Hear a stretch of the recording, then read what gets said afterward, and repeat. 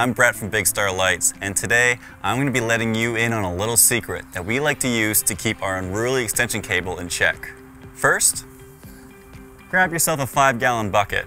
You can get one from most hardware retailers. And all I've done here is I've drilled a 2-inch hole using a hole saw drill bit into the side of my bucket, near the bottom.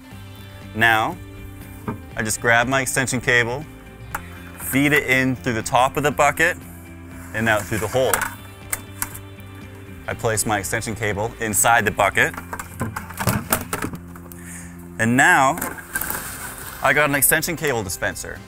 And when I pull it, the extension cable roll is actually spinning inside, so it's not going to bunch up. Want to learn more tips and tricks like this one? Be sure to like and subscribe, or head over to bigstarlights.com.